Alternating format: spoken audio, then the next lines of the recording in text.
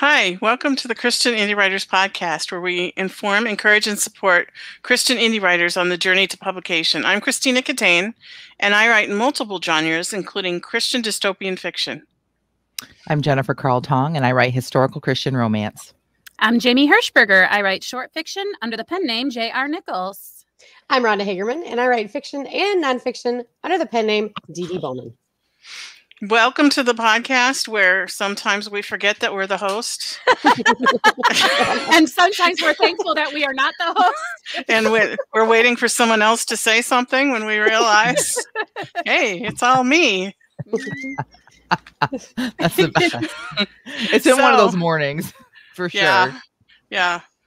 So I just want to thank everybody for watching, especially those for tuning in live and joining in on our chat. We really love our chat. If you have a chance, if you can't watch us live and you have a chance to go back and look at our YouTube channel and check out the chat, it's like we have things to say that are helpful, but the chat is so helpful. It's awesome. Agreed. Mm-hmm. And we also want to thank all of our listeners on iTunes or any of the other platforms we make our audio available. And whatever platform you're on or you're using, if you could like us, subscribe, hit bells, just hit all the buttons. That would really make us happy. And you can also go over to our website and subscribe to our newsletter to ensure you never miss a single episode of the Christian Indie Writers Podcast. But don't do it today because the site is down because we just had to change hosting. So give it a couple days. What you could do, though, is go follow us on Twitter, because we have been on the cusp of 600 followers for like ever. And I certainly would love to see us finally get at least 600 followers. It's been kind of all organic. It's not been a follow back kind of a thing, but it would just do us really good to see that we're growing. So spread the word, tweet, retweet, follow us. Speaking of the word, let's check in with our chat. We have Piper. Good morning, Piper. Good morning. Jason's here. Yay. Hey, Jason. Shell says hiya. Hi. Leah's here. Hey, She says Leah. hello. Alex says good morning, Good and she says, I'm driving, but I wanted to come because I won't be able to watch live for a while. I'm going back to work next week. Oh, well, happy and sad, Yeah, right? she's a teacher, so got to go back to school. Yep. Mm-hmm. Okay, so we like to start each episode with a thing we call What's Up? And as the name implies, we're just going to go around and say what's up with each of us. So let's start with Rhonda. Well, my what's up is I've been editing this week, and I've been working on house improvement this week. And today was the day that I was going to be able to start on my gardens. And very appropriately, because of our sprint today, it is a downpour. It is raining so hard today, and it's supposed to rain almost all day. So I'm so disappointed that my gardening is going to be postponed probably at least a day or two. So, your cistern situation, does that get impacted by all of this tremendous amount of rain, or? Well, no, actually, because we have created a trap door that goes over it. So it's about a 10-foot section or so that we can take the decking off when we're digging. So, wow. You have prepared for everything. Yes. Yeah. Absolutely. Whenever I hear about heavy rains in Michigan, I think about people's basements and their sump pumps and all of that kind of stuff. So certainly I am praying for you all up there. Good night. Thank you. We always get a lake in our basement when it rains like this. Oh. Okay, Jennifer, what about you? What's up with you? Well, you might have noticed that I have a new microphone. Yes. That's why you were missing the podcast. You were like doing a side hustle to be able to buy that new microphone. Well, hopefully this will take care of all the problems I've had with that static that would start. Mm-hmm. Hopefully it was my headphones and not the jack, we're hoping. Mm-hmm. But my what's up is that I was putting this all together last night, and Tina was available to help me test it out. And this the boom, which is this arm here, it was not made right. It didn't match the picture. It said it was supposed to have this thing that was the silver thing. So I'm like, oh, the silver thing must be separate. I looked all through the box. It wasn't there. So a couple weeks ago, I'd ordered the same setup, but they forgot to put the mic in. So I couldn't just they couldn't just send me a mic. I had to return all that and order the whole set again. Like it's dumb. So that's why it took me so long. But anyways, I hadn't returned it yet. So I went upstairs. I'm like, I'm just gonna grab that. When I opened it up, same thing. It was exactly the same way. There wasn't the extra piece. So I'm like, you know what? I'm just going to use this there was like a little chintzy stand that came with the mic. I'll just use that tomorrow and I'll call tech support when I can after the podcast. In the middle of the night, I woke up and clear as day, God, I know it was God, showed me a picture in my head, showed me it. And I had this end stuck into this over here. And I had this end, I had it backwards. Oh my. And praise God. He pointed out to me so that I didn't look like a fool to this tech support as I'm like, because I was getting mad that I was on my second one and it wasn't made right and they didn't send me all the parts. And all I did was I had it backwards. So here I am, but it works now. So I'm really great. Shell says you sound like butter, and I totally agree. Yeah. Your voice sounds so beautiful. Now you see why you had a job in radio before. The night. This is one of my peers from radio too, because my daughter kind of took them over. And the nice thing is with the headsets, you cannot hear yourself. You hear yourself because you're talking, but you don't hear the mic feedback in your headsets, which you do in radio. And this goes straight into the microphone and I can hear myself. But these are broken. That set I ordered didn't come yet. It's only one ear. I can't wait for both ears to be in here, but it makes a difference when you can hear your own voice. You speak differently. Like, or I guess frightening to me. Well, it's probably because I'm trained. So because I'm trained, I'm like, oh, now I feel like I'm doing what I'm supposed to be doing. So anyway, that's my what's up. Piper says her what's up. I published my book 3. I know that. Very excited. Yay. So awesome. A series is a coup for sure. For sure. So now she's trying to figure out a way to wrap it up in the 4th book because I've got a great idea for the next series. Oh, so exciting. Lots of congrats going. Jason says his what's up started trying to set writing goals for each day. Last week, he won $300 for Seriously? 2 young writing competitions. That's amazing. That's cool. Congratulations. Yes. And I know Jason's been wondering how to proceed with his writing. So I'm glad to see he's still plugging away. Agreed. Leah says, what's up? Still in the midst of a monster edit, trying hard not to hit the dreaded burnout, needing prayer and a clone. My house is a disaster. So I hear you. When I get going really good with my writing, my house is disaster. And let me just say, my house is not a disaster right now. So that should tell you something, but we'll save that for the what's next. Yeah. My husband said to me, wow, you have so much more energy. Look how clean the house is. Like, yeah, that's because I'm not writing.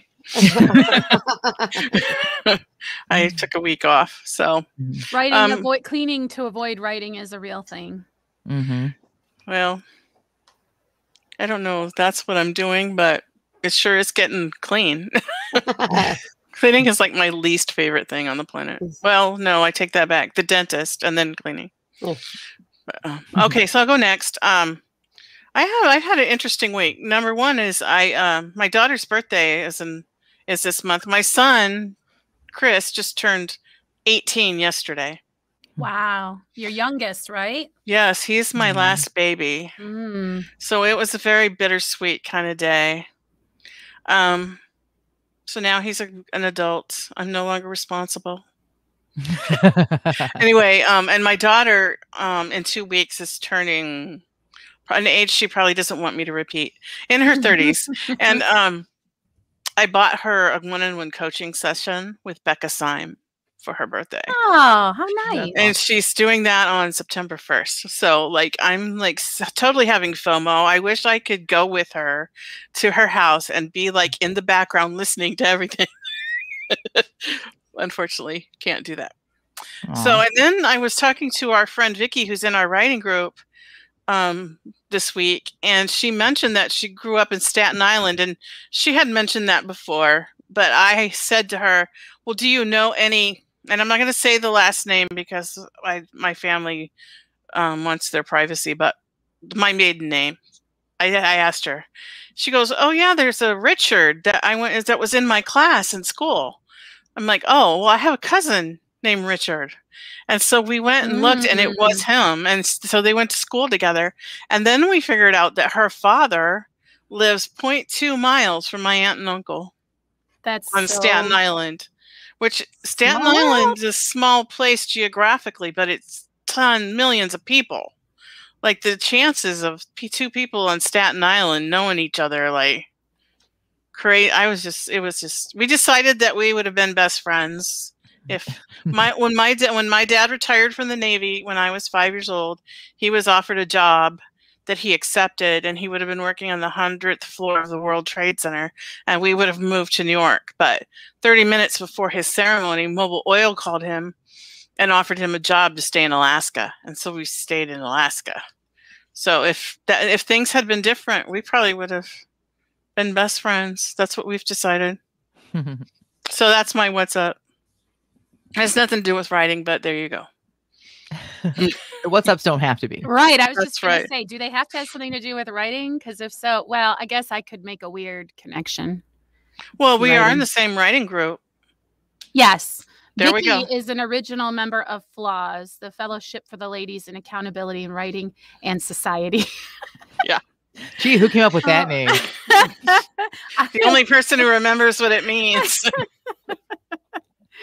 All right, Jamie, what's up with you? Well, I just would like to hear from the members of our chat if they have the earworm phenomenon, the way that I get Phenomena. it. Yes, exactly. So the thing is, I used to teach an improv class, and it's like, oh, say your name and like a descriptive word, and I never thought to be like Jukebox Jamie, because I promise you, in my head always is like a song, and people say a word and then the song comes into my head. And lately it's been because Namecheap is our host for our website and my website. And every time I hear Namecheap, the song Main Street by Bob Seger plays in my head. And then it does not want to go away forever. I can play it, sing it, listen to it. And then that's just the track that is in my head, but easily replaced by a different song that just pops in there because someone will say a word or will trigger something in my mind. And I wondered, how special am I? Probably not. I just wondered if there are other people where this happens to them. We were talking a little bit among us three or us four. What do you ladies say about that? Well, Jamie, the first thing I have to say is you are my jukebox hero. Aw, that's so sweet. Now that song's in my head. I was saying earlier, I was telling the ladies earlier that every time I have to go to the bathroom, Oh no. the song from Daniel Tiger that my granddaughter listens to over and over and over again, that says, if you have to go potty, stop and go right away. It's a little song to teach potty training. Every single time gets stuck in my head. It looks like Leah is simpatico, but Piper says it sounds really annoying and she can't even remember lyrics to songs she's known forever. Oh, you don't have to know the lyrics for it to happen, because it happens to me and I don't know the lyrics. And so that's even worse, because you might know a word or two and then it's still in your head. And then you try to like figure out what the song is and try to tell someone else so they can help you so you can find the song, but you don't know all the lyrics, and you tell the lyrics you think that they are, and they look at you like this. And so it's even worse. So. Yeah. But Jamie taught me something a long time ago. Well, not a long time ago, but that if you have a song stuck in your head, go listen to it or sing the whole thing through so that your brain can turn it off. Your brain needs to finish the song. And I thought, okay. But no, it works. Whenever I have a song stuck in my head, because it's always like one line, because I don't know the lyrics. So it's always just one line over and over and over again. But if I listen to it, it actually gets out of my head. It's very good advice. It's incredibly terrible that you can squirrel yourself with your own brain, because someone will be talking to me and they'll say, oh, Namecheap is down. And all of a sudden in my mind, do. And like my brain wants to take me into Bob Seger world and I have to pull myself back. So yeah, that's my what's up. Nothing to do with writing. Seems to be the thing for today. Okay, so let's transition. Is there anything in the chat that we need to say about anybody's what's up? Well, lots of congratulations for Piper and for Jason. Those are huge wins. I mean, getting a book published, that's what we're all about here. And winning money in a writing contest, that's tremendous. That's a lot of book sales, $300. Yeah. Miss saying. Okay, so we're going to transition then into today's topic that we are calling Back Matter Matters. So who wants to tackle the definition of back matter? Well, in its simplest form, the back matter is the interior of your book that comes after you write the end. So after the actual novel part of your book, it's everything that's inside your book that comes after that. So like acknowledgments, which can also be at the front. They don't have to be in the back. Your author bio, links to your next book or other books. You have to be careful there because some platforms will reject you if you just link to Amazon, like your Amazon author page. You can't do that. Right. So the workarounds for that are how do you do it, Jamie? Well, I have universal book links that you can link to promote other books that you have. Draft to Digital does that for free. So everyone would have to go and kind of like just poke around and figure out how to do that. But it's the UBL or Universal Book Link where you can link people to the next book in your series or to another book that you would like them to be interested in. Draft to Digital has a sister website called Books to Read, the number 2. So it's books, the number 2, read.com. And you can go there and for free, you can create universal book links. So then what Jamie's talking about is you'd put your books in and you either put the actual link to the different storefronts or it'll search for you. And then it'll create a one link that you can put in the back of the book for people to click to, which takes it to this like little website page with a picture of your book and then all the links that they can click on, which is really great. But the other option is you can just do it on your own website. Then that would bring traffic to your website. So you can create a page on your website that would have, if you go to my website, I do have universal book links, but also if you go to my website, there's a page for each of my books. If you go to them, there's the links for you to purchase them. So that works too. What is your website, Jen? It is jennifercarltong.com. Just like the spelling like this, but no spaces or hyphens. One N, 2 L's. 1 N, 2 L's. And I also have a PayHip store for people that want to buy the book directly from me. We need to have an episode on that because direct sales is a whole new thing. Well, for me, it's a whole new thing, but I think that we need to have a conversation on that. So I'm glad I need to probably research something, whatever I need to change about my store because I have over 300 views and no sales. So, but I do have a PayHip store so if you click buy now on my website, it takes you to my store and I get everything. There is no cut for anybody. You don't have to pay PayHip a small percentage? No. Really? Interesting. All right, let's have a whole what is your website? ChristinaCatane.com, which is also down at the moment because I also had to change the hosting for it at the same time we changed our podcast website. So give it a few days. So universal book links, a link to your own website with all the links. Those are 2 ways of solving that problem. Another solution, if you use Vellum automatically does this for you. So when you are formatting your book and you do a any sort of like buy page or whatever, Vellum will generate each of the different versions that you need to upload. It'll give the right version, the right link. And the reason why this is important is if you have a book up on Amazon, they don't want any links leading to anywhere but themselves for obvious reasons. Barnes and Noble is the same thing. They all want people only to be taken.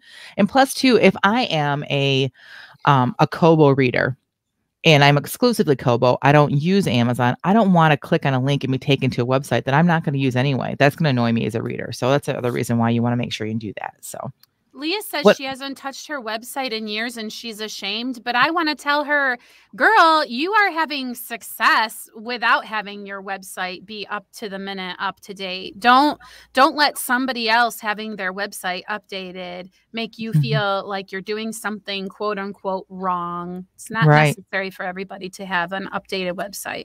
Right. Or this could just be the motivation, like what Piper says. Oh, this is a reminder to update my website with the newest book. Maybe this is just motivation to go look at it, and do some stuff. And if you only have so much room on your plate, I mean, There's just so much to do. You can't do everything. I know. Wasn't she the one saying that she's like experiencing overwhelm and burnout? The last thing she needs is to also be worrying about her website. Good night. Right. Exactly. What else do you lay in the back of your books? Request for a review. Oh, yes. That's a good one. Yeah. Because sometimes that's all it takes is someone's like, oh, you want a review? Some people like just don't realize that they should do reviews, and just a simple ask sometimes makes a big difference. Right. And I don't think readers understand how valuable reviews are to authors.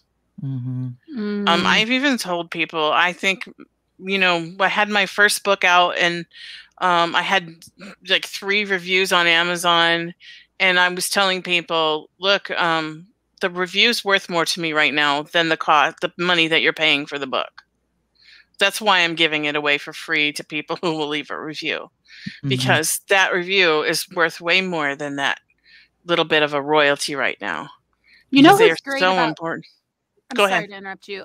Shell is terrific about reviews. She is very faithful to review the books that she reads, and they're always really thorough and terrific. So I just wanted to say thank you to her for doing that for the writers that she supports. Yes. Along with the request for review, I also put a newsletter sign up. There was a question posted in one of the Christian writing groups I'm in on Facebook, and the person wanted to know what social media outlet do they sell the most books on? Like, none. So, but I was polite and I said, my newsletter. That is the number one thing that I've done that will sell. Only 2 of us answered, and I think we both said newsletter. And the gentleman wanted to know, how do you get newsletter signups?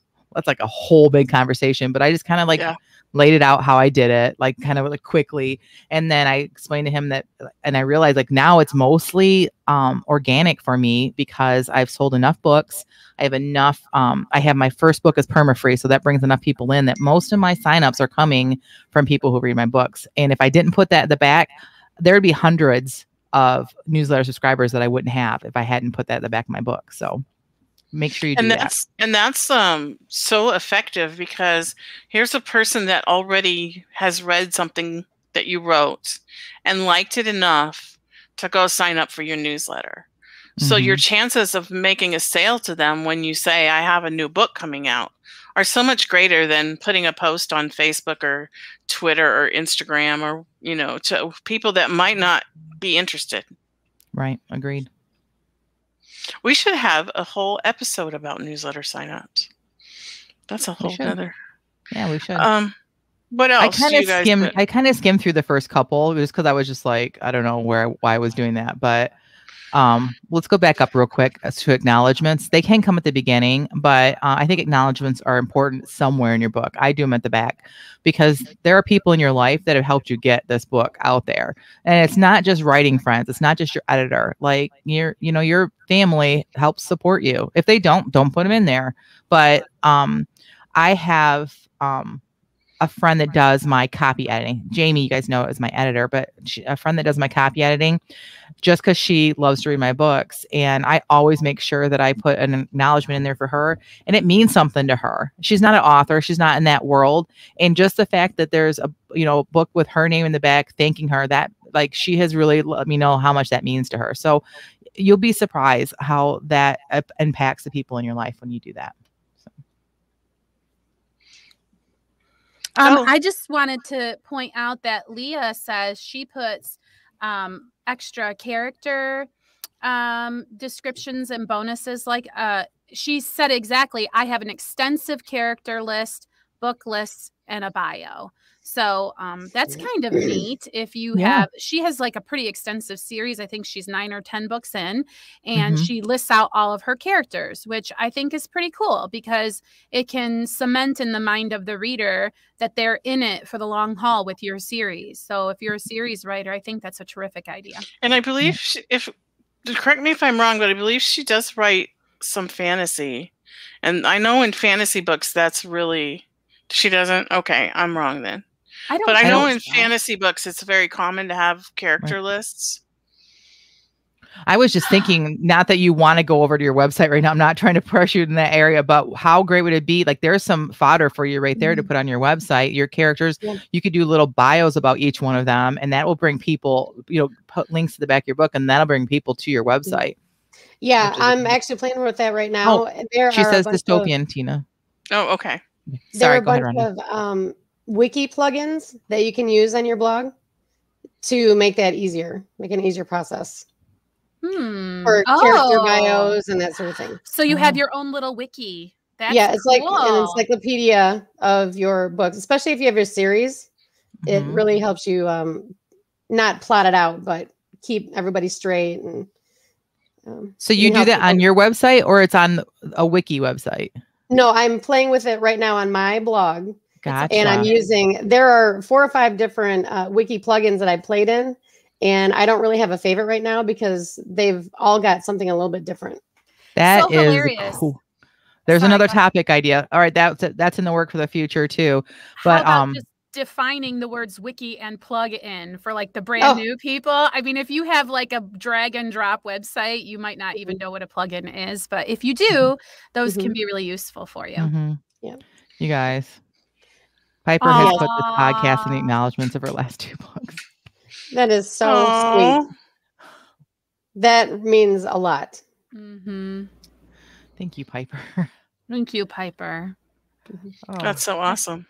Sometimes it feels like we love our chat, and you guys are here and you chat with us, but sometimes it feels like we're just doing this, right? Are we helping anyone? Well, we're just still doing it, but that means, no, I mean that seriously. Like, I know it sounds dumb, but like, are we really helping anyone? And the fact that you did that means the world to us. Thank you so much.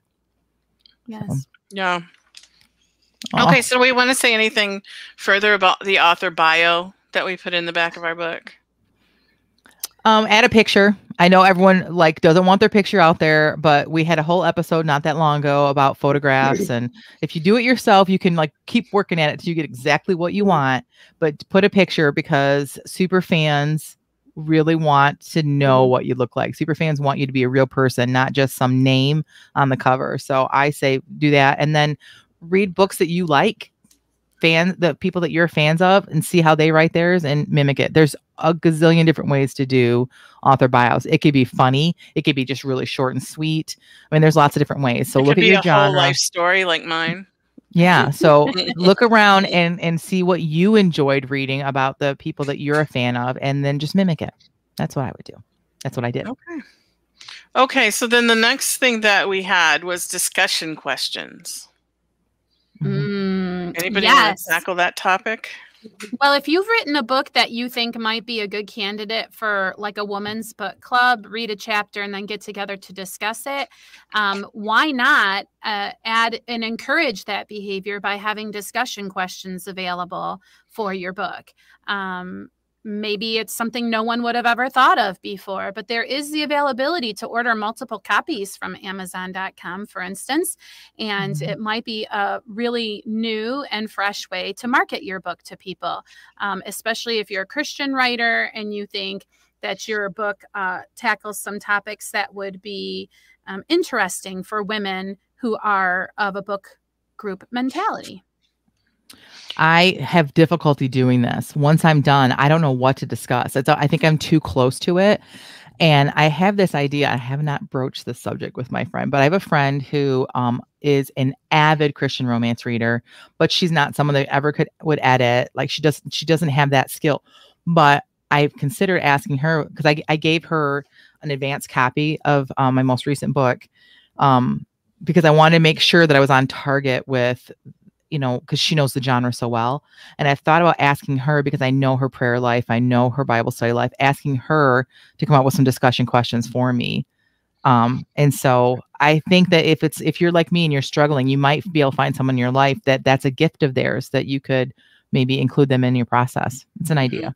My daughter has plans to write a devotional book to go along with my book. She just hasn't had time because of her job right now, but the meeting with Becca might change all that. Yeah, it could. Yeah, Piper, so maybe we'll have one soon. Leah says, seriously considering a series companion Bible study journal discussing the topics in my series. Also want to do a cookbook companion. Yeah, those are great ideas in our genre. I'm telling you, like the cookbook thing too, because of the time setting, and that mine are specific to Michigan. I've thought about doing a cookbook too. It's such a great idea. And then Piper says, I was just needing to get it out. Should have a file of stuff I stick at the back of every book. Maybe that's what I do. Yeah. So go ahead, Jamie. I just wanted to commiserate because I've got 5 short stories published right now. 2 are longer than the rest, which are actually available in print. But anyway, I don't think any of my back matter matters right now because I, like Piper, was just in a publishing mindset and not in a marketing one. And just the ideal of pulling them all down, fixing the back matter, and then republishing is so like blah to me. But I do feel like it is important enough to do. And I'm going to have to make the time to do it because who knows what kind of sales opportunities I'm missing out from a quote unquote hot lead who's already read something of mine that they like. So I'm in the same boat as you, Piper. I just wanted to commiserate. Yeah. And what I do is I have in Vellum, and you can do this wherever you do your formatting. Thank you. I have it. It's already set there, and all I have to do is go and update it when I add a new book. So the nice thing about the way I'm going to be having it set up actually is like, so Books by Jen will be a link so that I only have to update it on my website as opposed to doing that. So the print version I will go in and update all of the latest books, but for the digital books, I'm going to just have them go to my website. And then again, that's more traffic on my site. See, and I was going to ask about print books and how that might change things because you can't do a link in a print book. So very interesting. What would you say is the biggest difference between print and ebooks? Do you still put, jennifercarltong.com, even though it's not clickable? Do you know what I'm saying? I actually just put the titles of the books because that's what the industry does. So if you open up my first book, there won't be a link to other books. I might have a link to the second, or not link, the title. You won't. And then when you open up the second book, it says other books by Jennifer Carl Tong. It has my first book, but not the other ones. Because if you look at the industry, books will list the books that are previous to it, not the ones that are in the future. And that helps people that write in series so that your readers don't get confused about your order. Like mine are numbered, but they also can look at the front and see, that they're right in order. So. Awesome. So we kind of covered the other books by situation. One thing that I wanted to mention was that if you write nonfiction, something you might have in your back matter is a bibliography of some sort, citing sources that you used for your book. So that's another thing that you could find in the back matter. Right. I've got a comment. Go ahead. All right. I'll come back to you, Rhonda. Piper wants to clarify. She says you don't need to pull them down, fix it, and republish. You can fix the back matter and just reload the manuscript part. It will just update the ebooks, even for those who already bought. Yeah, so your book never comes unpublished. That is very true. So I fixed my interior a few times on my books. And so all it does, people can still buy the book. And then as soon as it's approved, they start buying the newest version of it. So. Yep, it never unpublishes. Good point. All right, Rhonda.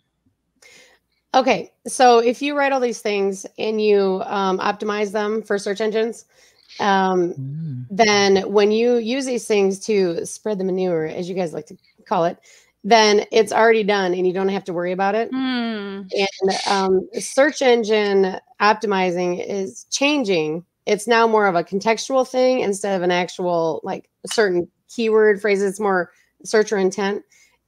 So I'm not talking about keyword stuffing, but if you just optimize it well, then you can do it once and set and forget. So you're saying when I do my author bio, if say I'm Leah or I'm Jen, I can put something like Jamie Hirschberger is an author of historical Christian romance who lives in Florida, and like Tina might say lived in Alaska, like put these intention, I'm looking for books by people who live in Alaska or something, right? Like you have to think like someone who's searching for your book and craft all of these things to kind of woo that kind of a person in, correct? Yes. So have more of a marketing mindset as Mhm. opposed to like a biography mindset. Right. And I don't think that search engines go into books on Amazon right now, but I wouldn't be surprised if in the future they would start doing something like that, because if they can find an Amazon link in your back matter, then eventually they can find keywords or, user intent. But if your bio is good, it can go on your website, it can go on your Yes. Facebook page, it can go in the back of your book. It should be Yep. consistent. We should Mhm. make things simple for ourselves, and it's just better for people to find you too if you keep things consistent, right? Mhm. So I have a question, but I think that it cannot be answered right now. I think it's probably going to be a totally like different conversation, a topic. But like I think that I would love to have an SEO conversation. Oh yeah. And I know we're not experts. I know you're the Mhm. biggest expert in this group, Rhonda. But maybe if we could put together an episode that would help share some resources for people that are just starting out, that would be, if you guys are interested in that, let us know in the chat, or if you're listening to this later, comment on the podcast and let us know on your thoughts on that. Or for people like me that just cannot wrap their head around the whole concept. Like my brain just went, nope. And I just walked away. I was like, well, it's interesting because Tina, you were not afraid to jump into ads, right? And so your strategy for marketing your book has been more actually paid advertising, whereas, doing the search engine optimizing is it's just a different way to look and approach things. So yeah, we should have a conversation. I am making notes on our group about these podcast ideas. We got a lot of gold coming out of this. You guys know. Yeah, I'm getting a lot of inspiration. That's that big microphone of Jennifer's. Mm-hmm, yeah. Everyone in the chat is saying yes, they want an SEO episode. So all right. So we have some bonus content before we move on, right, Tina? Mm-hmm. And we were talking about bonus content that you can put in the back of your book, actually. Yeah. And so you had mentioned that you have some bonus content in the back of your book. I always do a message from Jen is what I call it. And it is probably similar to maybe what Leah does, but it's a much more personal. This is like my letter to my super fans, basically. And I will, as I'm writing the book, I try to like put down notes on, I have Post-its all over my monitor right now, but things that I think are unique or that people would like to know, like where the story idea came from, where the character's name maybe came from, people that inspired me. Like my grandfather was very influential in one of the characters of my book, and I mentioned that. I give this background information. The fact that when I wrote my first book, that it was inspired. Part of it was inspired by a true story of a woman that lost her entire fortune because her husband didn't have a will. And then I got slammed in a review like 2 years after the book came out saying that, that would never happen. And I'm like, she didn't read the back of the book. Jen, I intentionally drank from my coffee so I would keep my mouth shut about that incident because it still makes me just want to sugar bake her off about it. But it's like at that point, I sugar bakered. I totally Julia sugar bakered to you personally when that happened. But I'm over it because I've got so many positive, great reviews that person just didn't know, about that at all. So my special message is always like that. So if you can get my first book for free, and you can see the special message inside there. You can get the second book for free too if you sign up for my newsletter. So if you're interested in what that looks like, you can just go ahead and download the books, and then you can go back to the back and look at that. And I always, always, always give preview chapters for the next book, because I'm a sucker for that. If I read a book and I'm like, and I'm happy about it at the end, and then, I can read these next 2 chapters and I get started, I don't want to stop. Right. So I always, like, if it's a good book and I can read the next few chapters, I would say 90% of the time I get the next book. I buy the next book, I download it, or I go to the store and I buy it. And that's something you can put in later because of print on demand and ebooks. Like if you don't have the next book written yet, once you do get it written, you can go back in and add that. You can, but I always kind of had them, because I have the next book at least started or completely outlined generally before I publish the book before it. So I at least polish up the first chapter or two. Now, I will say that if you read the back of Avoiding Esther and you read the beginning of A Calling for Phoebe, when you open up A Calling for Phoebe, it's a little bit different because I edited it, but it's close enough. Like I don't feel like I have to go in and change it. So Shell says, I try so hard not to read the previous chapter, but I can't help myself. The preview chapter. I know, right? That's what I'm saying. It's like, it's a great way to hook people.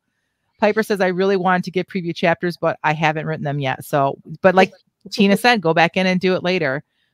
Leah says, I make fun videos on those topics. I need to do more of those once the edits are done. All right, cool. Great priorities.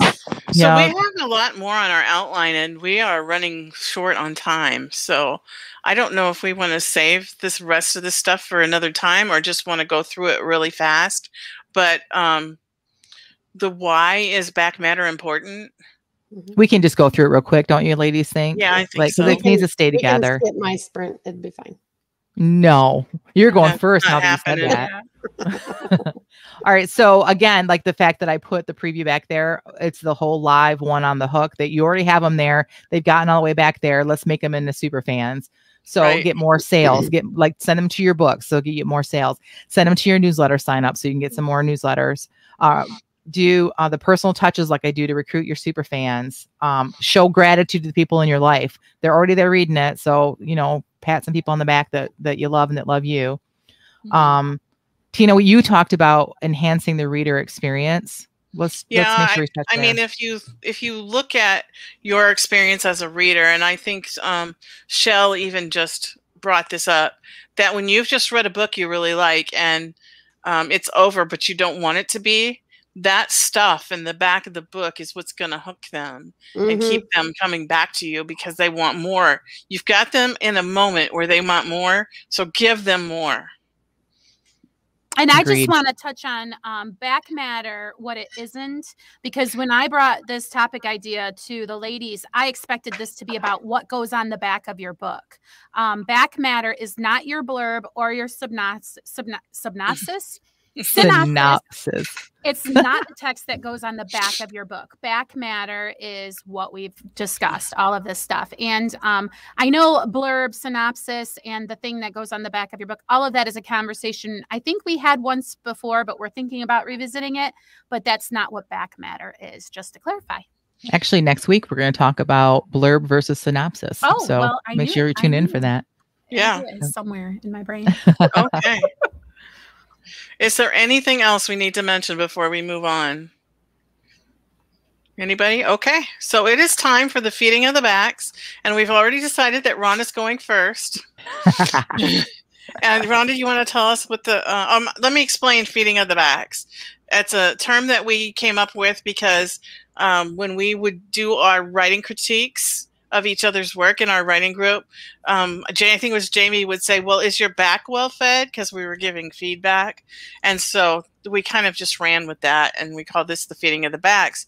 And so what we do is we have a prompt, and right before we come live on the podcast, we set a timer for 15 minutes and we just write on that prompt. We don't have any time to plan it. We don't have any time to edit it, revise it. It's just raw. So we only give positive feedback, encouraging feedback in this case. So that's what we're doing. So Rhonda, tell us the prompt and let us hear what you wrote. Okay. The prompt was the sound of thunder.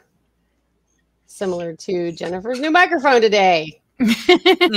And all of the rain you're getting in Michigan. Yes. Oh, yes. It was very inspiring to write this for sure. Okay. Come here, you little stinker. Gladys reached for the tiny thistle seedling hiding behind her tulip patch. Gotcha, she sang as she held it up to the sun, gave it a good pinch, then flicked it into the wheelbarrow. 1 thistle down, 3,000 to go. How can you say that with so much enthusiasm? Martha wiped her brow with the back of her hand, which was covered in immaculate gloves.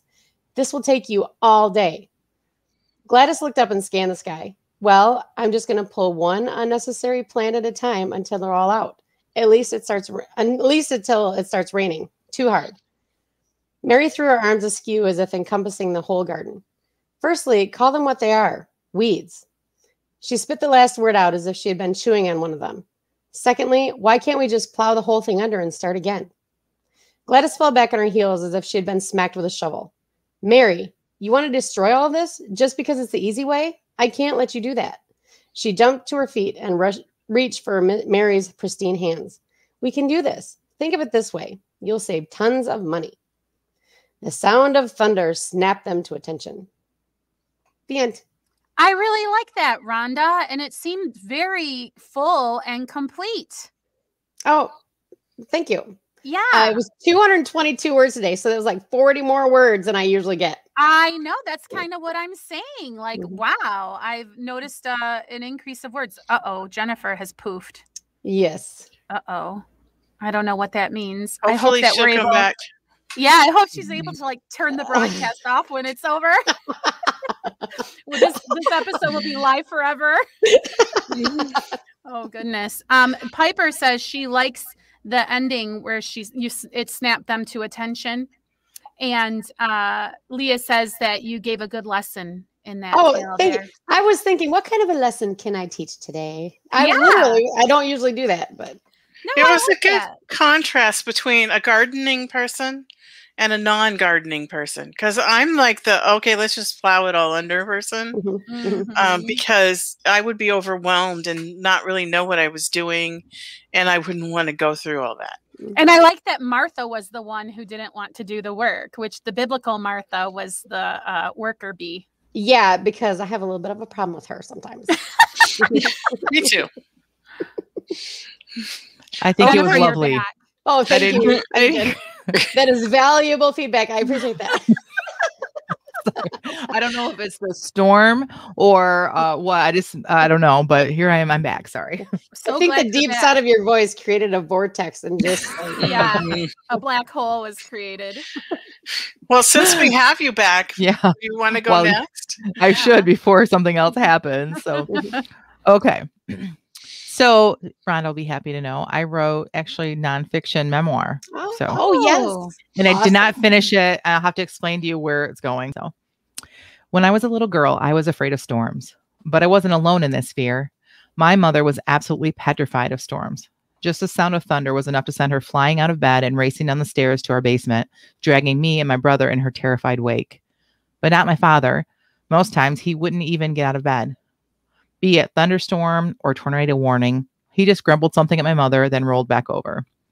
As a child, I was worried more for my father than my own safety. What would happen to him when the tornado that was surely on its way to destroy my house hit and he was asleep in his bed? Need some work. During one of the more violent storms, as my memory recalls, my concern for my father outweighed my own fears, and I raced back up the stairs to beg my father to shelter with us. I was frantic. I was crying. Surely the love of his little princess would break through his hardened exterior and he would relent. But he didn't. Instead, he picked me up and carried me to the window. Lightning flashed across the sky, and in my fear, I buried my head in his shoulder. Softly, my father counted in my ear. 1, 2, 3, 4, 5. Boom. Thunder struck in the distance, and I shuddered. 5, my father said. What's 5 times 10, Jenny? Even while scared, I couldn't pass on a math challenge. 50, I said. He nodded. 50. That storm is still 50 miles away. There's no reason to be afraid. But what about when it gets here? I said from his shoulder.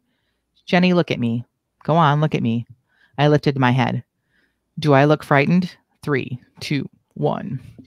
Oh, so good. Oh, I love that. Thanks. I'm going to bring it around to when life hits. What are you looking at when storms hit? Are you looking at your father, or are you looking at what's happening around you? And I also want to go a little bit more into touching on, I'm going to guess that there's some sort of trauma in my mother's childhood that because she is very, very afraid of storms. And I'm going to talk about how when you have someone that you love and that you look up to that is afraid of something, it instills it in you. And so I'm going to really deep dive into this. So anyway, that's what I wrote today. Oh, it's really good. I like that. Thank you. Thank you. I appreciate it. And I love that little Jenny couldn't resist a math challenge even when she was scared. Me too.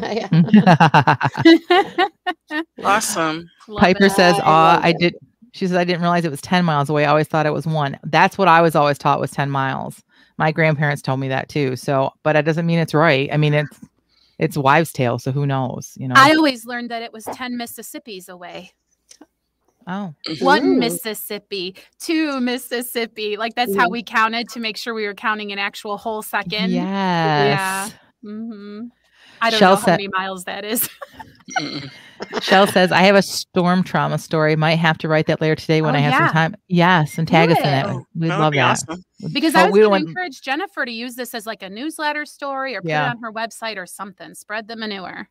Yeah, that's what I'm going to do. I want to read the rest. Mm-hmm. Okay, so I'll go next, and then we'll have Jamie go last. Okay.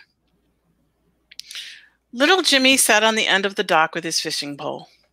His feet were dangling in the water as he watched his bobber doing what bobbers do, bobbing up and down with the almost imperceptible waves. Occasionally, a speedboat with a skier behind it would go past far out in the middle of the lake, and then a short time later, the waves would grow bigger before dying down again.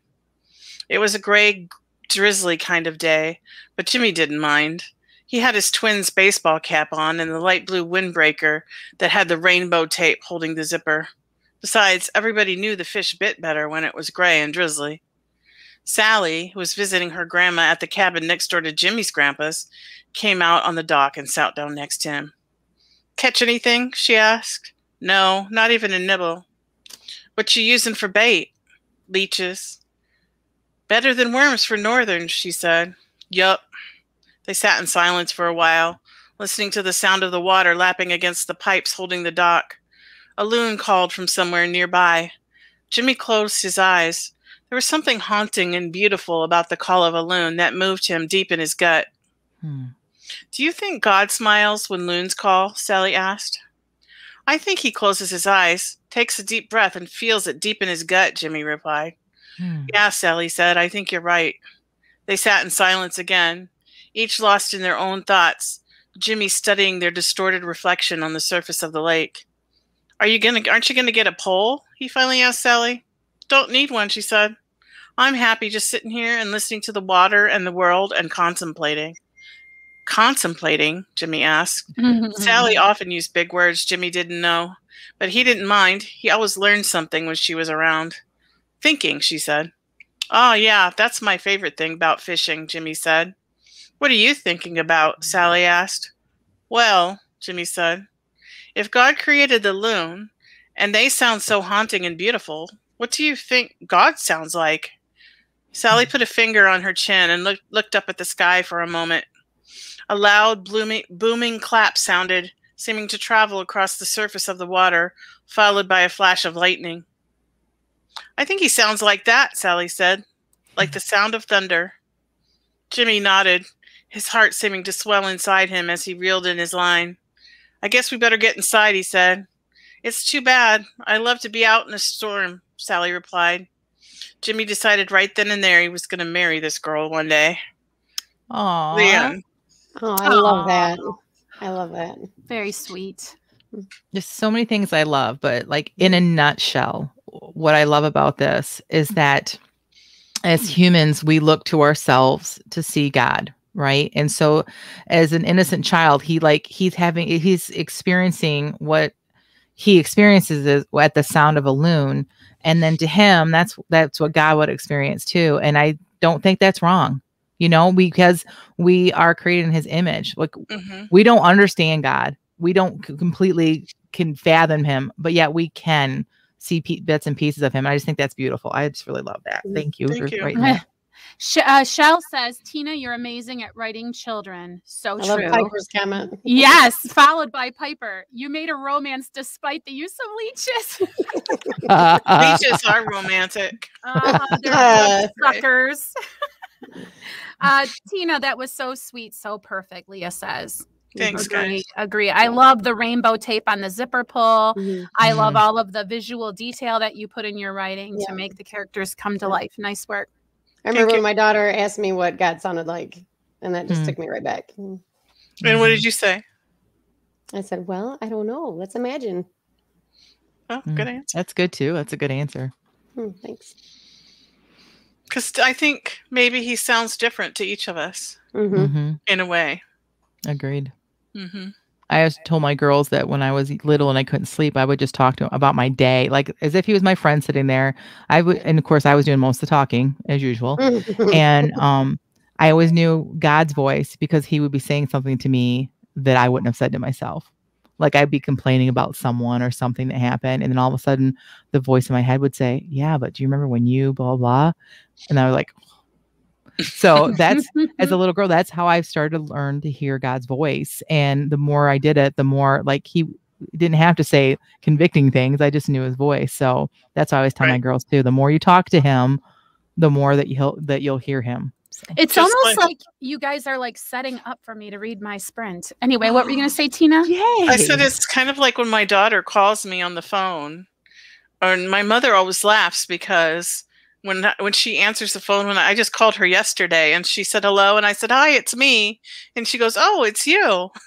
Like, you know, somebody intimately, you don't have to tell them who you are anymore. Yes. Aw, that's so nice. What a nice thought. Jason says that one of his characters is scared of storms, so it made this interesting. Also showed a more vulnerable side to a normally tough character. That's what's so great about sprints. Seriously, like even if you only write in your world that you're writing right now, it'll help give you something deeper always. Because, yeah, great. Okay, Jamie, I can't wait to hear yours.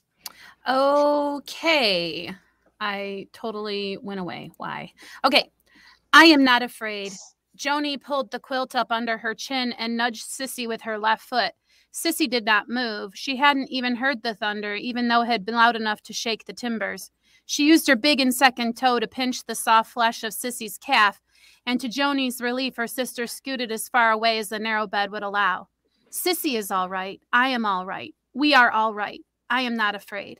Another loud explosion threatened to cast doubt into Joni's mind, and she squeezed her eyes shut against the noise, wondering why God had not had the good sense to provide her with something similar for her ears. All closing her eyes did was activate her imagination and send her to a place in her mind where terrible things happened on the heels of such loud explosions. Good. There was not much in Joni's life to attach the loud noises to, other than stories of war in other parts of the country, like where Matthias had gone off to and where Pod wanted to go, but had been told he was too old to do so. The judgment of the Lord was the other explanation Joni had. She'd learned of this explanation for thunder through the pinched lips of Miss Prue, who'd ruled Joni's Sunday school class with a swift rod and a mean temper. Joni squinched her eyes even harder closed and tried to imagine instead what her ma would have told her about these bursts of booming terror, or what Pa might have told her if he'd come home sober enough to hear the noises himself for a change. Ma's kind voice and sweet smell were more imagination than memory at this point, but if Joni worked really hard, she could still manifest them for herself, seeing and feeling and smelling her way back into her mother's warm embrace. Joni imagined her now laughing softly at the trembling form in her lap, shushing and soothing. Soothing with what words, Joni wondered, trying to unclench the tight grip she had on the quilt, trying to relax into the sense of comfort and ease her imagination was trying to provide for her. Look around tomorrow, her mother whispered. Look and see how green everything is. When you see how the storm has revived the earth, you will certainly see God's hand of blessing in the storm. A hand of blessing, or a proclamation of judgment. These seemed to be the two paradigms between which Joni was expected to choose as she sorted out in her mind what it meant to be a creation of this strange and all-powerful God who was said to have loved the world so much, but who still permitted things to happen that scared little girls, things like drunken paws and thunderstorms and mamas who die before a little one has a chance to get all grown up. The thunder boomed again. Joni tried to imagine the thunder was a call to all the little seeds in the earth, a command for them to send their shoots up to the sky. Joni began to imagine it was a call to her as well, a command to be the mother to Sissy that she herself had been deprived of. Is that you, God, speaking to me in the thunder? She murmured. She fell into a deep and dreamless sleep before the thunder rolled again. I love that at the end where her art changed, her attitude changed, the seeds started calling out to her. I was so hoping for that. Mm-hmm. I love that you told us that her mom is gone without telling us her mom is gone. Like you're very, very gifted in that, like the show not tell. Very, very gifted in that. Thank you. Yeah. It gave me a whole like Little House on the Prairie kind of feel. Like I could see, like I used to watch that show all the time, and I could see them in the bed with their little bonnets on, and the so I had like this great visual through the whole thing, and it was just really, really good. Thank you. Leah says, great detail, toe pinching, really great sentence structure, emotional and touching. Agreed. Shell says, wow. Jamie, just wow. Yeah. Thank you. This little girl, she deserves her own book. I don't know what will happen to her, but she is growing up in like Civil War Appalachia. And because, there wasn't just plantation owners and slaves during the Civil War. There was a whole white poor class that had a real hard time during those years. And I feel like it's underrepresented in literature. I feel woefully undereducated to write much about it, which I guess is why I haven't tried to give her a whole story, but she is very real to me. That's awesome. I have a question for you. Okay, so I think reading Pilgrim's Progress as a child sort of formed this in me, but it seems to me like you have a character or two in all of your stories where their name is related to their personality. Like say Miss Prue reminded me of a prude. So do you do that intentionally, or is that just me? Yeah, Prue sounded like a prudence, just like the sound Prue makes your lips kind of kind of a person. And so that name just like flew out. Yeah. Jason says the whole showing, not telling information was so good. The visual was so good and really captured my attention. Agreed. Thanks, guys, I appreciate it. I love feeding out the backs. It's my favorite thing. I'd just like to add that I will totally read that book. Yeah, me too. Let's now that we're all done with that fun part, let's go on to the what's next portion of our podcast. And I'm going to start with you this time, Jamie.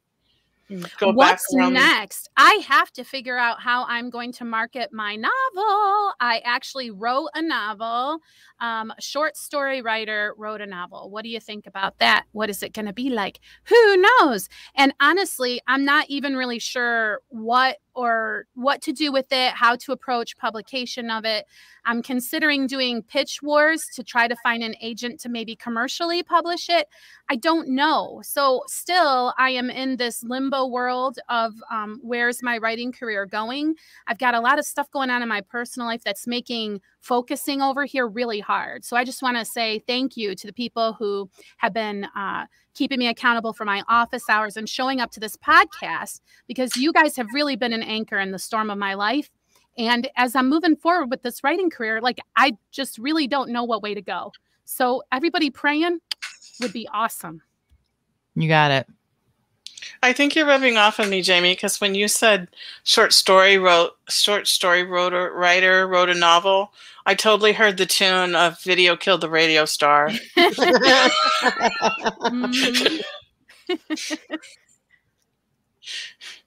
Okay, Jennifer, do you want to go next with your what's up? No, I don't want to go at all. We're not short on time. We could just skip me if you guys wanted to. No, we can't do that. All right, real quick. Leah says she's always praying. And Jason says his what's next, working on details and is writing more this week. Does anyone have any ideas on how I can work on that? Ugh. That'd be a whole other topic too. Write every day. Write every day.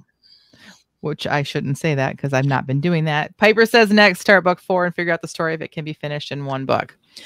Okay, so I have taken kind of an extended leave. If you guys have been watching us or listening to us, I've had a few family members in the hospital this summer, not COVID related, everything else related. My mother has Alzheimer's, and my father takes care of her, and I help as much as I can. I have 3 children that I homeschool, which we're getting ready to ramp up for the new year. And I just haven't been able to get back into it. And I am not upset about that, which I guess maybe we should talk about this more at length when we have more time. But I feel like I think I needed this break. I've also been dealing with headaches really bad. I went to a massage therapist yesterday and got a treatment. And so I'm feeling a little bit better. I'm going to go again next week. So that will probably help, because when I'm in a lot of pain, then I get down and I can't work. And so that's been going on with me too. So my what's next. I'm just gonna worry about getting healthy right this next week. I do need to finish editing my book, but I am probably taking off office hours until after I get the homeschooling going after Labor Day. I know it's not what anyone hears, and I might get lambasted for that, but that's where I'm at right now. Yeah, but it's Like your your writing lives. career and your life, and you have to do what's best for you. Yes. So I'm behind you 100%. Oh, thanks, Tina. Just want to Thanks. clarify, like you're saying your live streams that you were doing at 8. And I'm really not working at 8 either. I'm doing Got other it, got things. it, I'm getting got other parts of my life in order that fell apart while I was publishing and editing and doing all that up to this point. Got it. So, like you guys know, we're in the middle of a remodel. My husband just got laid off again, but this time, like for good from this company. It wasn't like a temporary layoff. So time to move on to another company, and so now he's between, which is good because we can get a bunch of stuff done while he's off. But that just means that I have to be doing other things too, to like kind of, because we have the time to get things done. I need to try to work and do that. So yes, I'm not doing live streams right now. I do plan to come back to them. I do plan to come back to, I'm not leaving my writing career. You guys know, because I've crossed the finish line many times. This is not the end for me. I just need an extended break and I feel mentally better because I'm not putting so much pressure on myself right now. Makes sense. Yeah. Alex says her what's next. I'll be listening to the podcast after the fact, so I'll be thinking about you all. Aw, we'll be thinking about you too, Alex. Next, Leah says next, work. Hoping to finish the edits before September 16th. Going on a short girl trip with a friend. Aw, that sounds like fun. We need a girl trip. Yeah. I think in November, do another retreat. Yeah. What about you, Jamie? What's next for you? We already did me. It's Oh, Rhonda you we're did? waiting on. Oh, okay. Well, I'll go before Rhonda, and then Rhonda, you can finish us up. I too have not been writing. I was experiencing this situation where I was sitting down, opening it up the work, and staring at it, and my brain was just noping out. It was just like, nope. And I was wasting, I was spending like hours a day just kind of trying to be in this manuscript. And I wasn't getting, like, the house wasn't getting clean and nothing else was happening. And I had all this pressure. So the more days in a row that this happened, the more pressure I was feeling. So then I was like feeling frozen in the other parts of my life, other things that I have to do. Mm-hmm. So I just decided that I was going to not open my manuscript, and I was going to find some kind of incubation activity to do during that time. And so I got a new cross stitch project, and it's complicated. It has like 30 colors, and I'm just letting my brain rest. And it feels really good. I feel really good about it. I feel really peaceful right now. Also, there was some stuff at work, so now I have to change my schedule all around.